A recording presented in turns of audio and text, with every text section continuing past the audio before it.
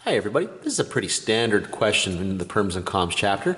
Restaurant's menu shows a choice of, and here we go, 6 different dinners, 4 desserts, and 5 beverages. And then the question is, how many ways can a person order a meal if you order the dinner, a dessert, and a beverage are ordered here? So one of each here.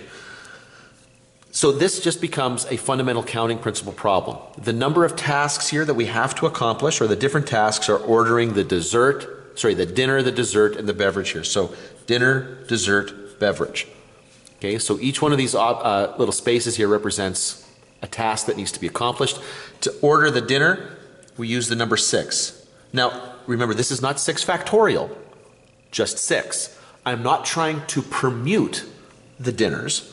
I don't want them all to come at me in different orders. I just want one. So the number all by itself represents a single choice out of 6 options.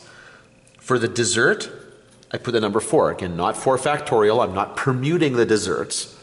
4 all by itself represents a single choice from 4 options. And then we've got 5 different beverages here. Okay? Sorry about that.